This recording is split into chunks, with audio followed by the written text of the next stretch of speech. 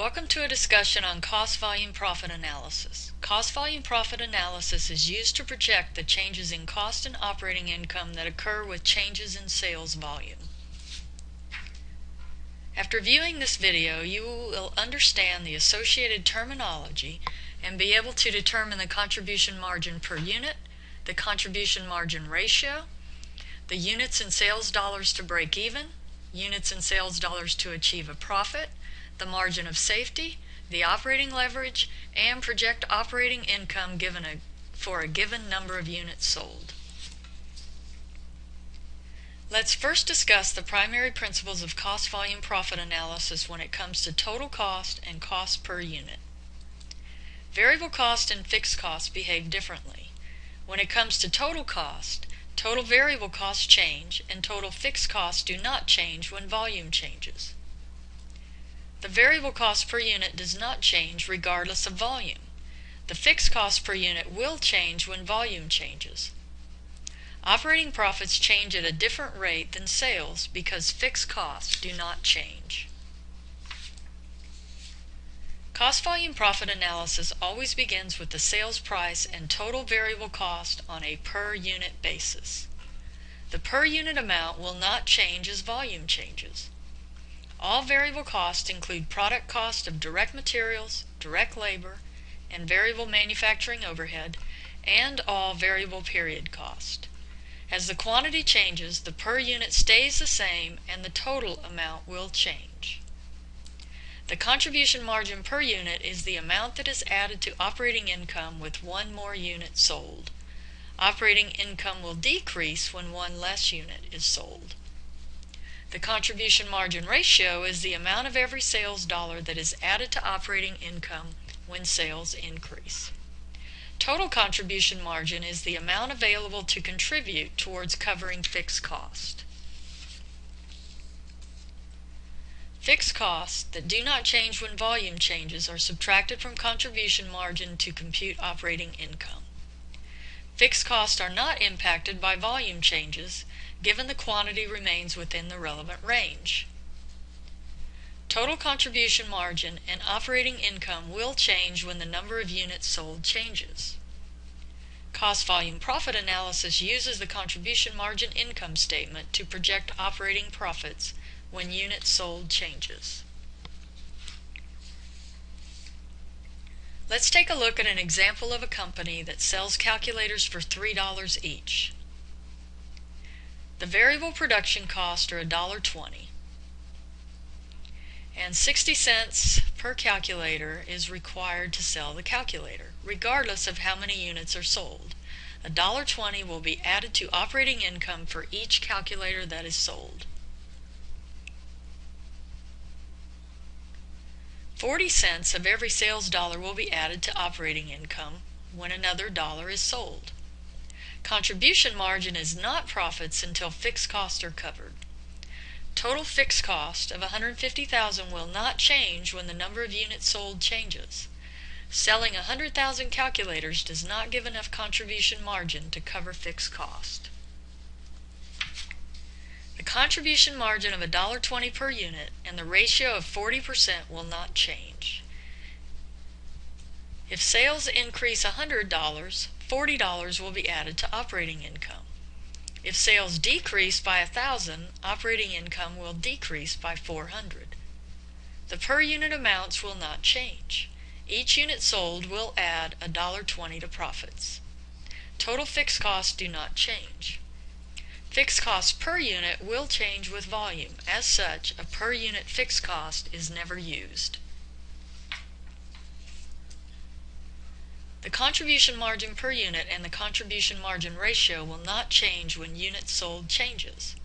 Contribution margin per unit and the contribution margin ratio are used in the formulas that are used to do cost-volume profit analysis.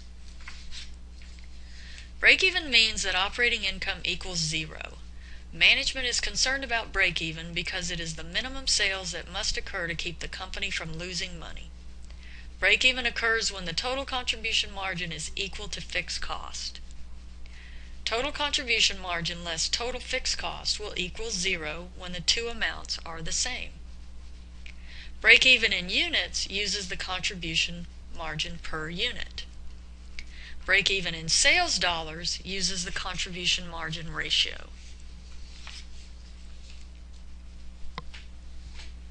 Let's continue our example of calculators and determine sales in units and dollars to break even.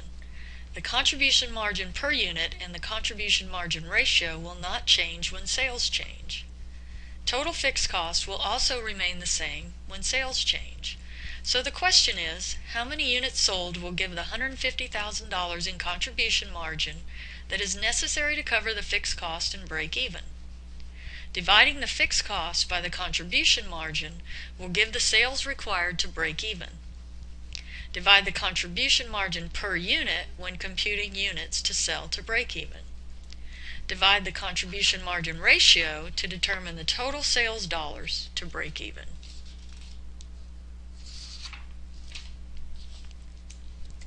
Most owners are not satisfied with earning no profit. Once management knows the sales required to break even, the next question is how many sales are required to earn a certain desired profit. The same break-even formula is used and the desired profit is added. This will give the sales required to cover fixed cost and have the target profit left over. Margin of safety estimates the amount current sales can decrease for a profitable company before the company is no longer profitable.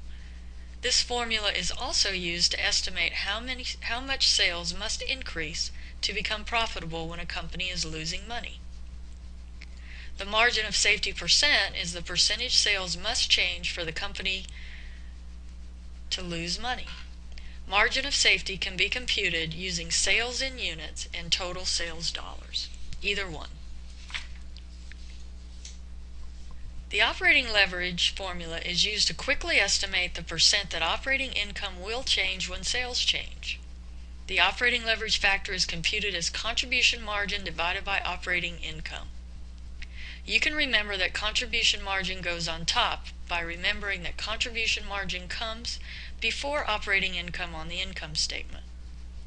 The operating leverage factor is a multiplier and is always an absolute value, a positive number. The operating leverage factor must be multiplied by a percent change in sales. Multiplying by a dollar amount will not work. The operating leverage factor multiplied by a percent change in sales gives a percent change in operating income. The percent change in operating income is often used to compute the expected operating income. In dollars, take a moment to review the formula. Then imagine that you are sitting in a meeting and the sales manager says that sales are expected to increase 20%. The owner looks at you and asks how much the 20% change in sales will increase income. If you know the operating leverage factor is 3, you will be able to quickly tell the owner that income will increase by 60%. Or 3, the operating leverage factor, times the 20% increase in sales. Let's now take a look at an example of a company that makes and sells more than one product.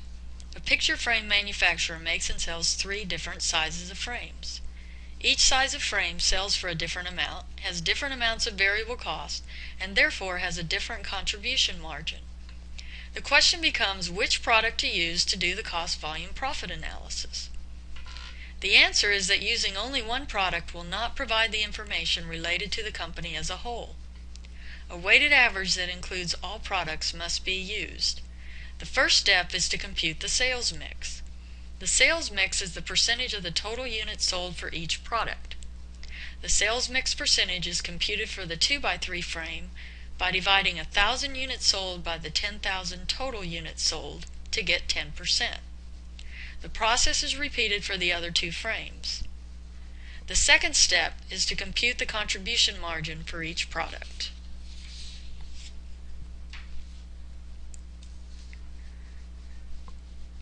The sales mix is used to compute the weighted average contribution margin. The sales mix is multiplied by the contribution margin for each product to get the portion to include in the weighted average. The portion included in the weighted average for each product is added together to get a total company weighted average contribution margin.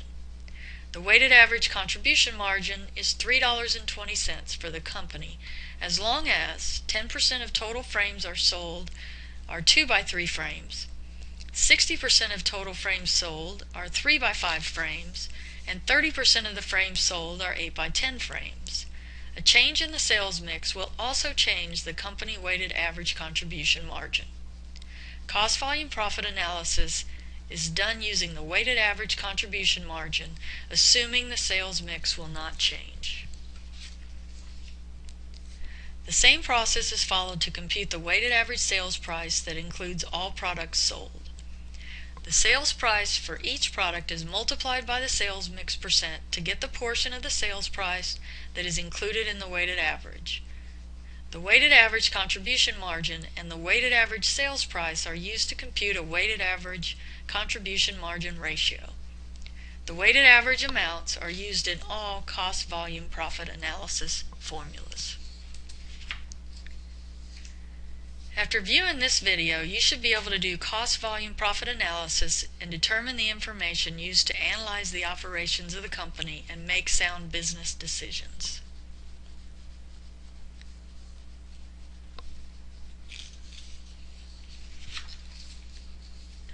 Please log on to StudyMyAccounting.com. The practices you learn will give you examples of each of the concepts discussed in this video. Work the practice test to verify your understanding. Write the answers out and check your answers to the answers provided. Please write it out. It will help you really get it. Thank you for being prepared for class. It is very much appreciated.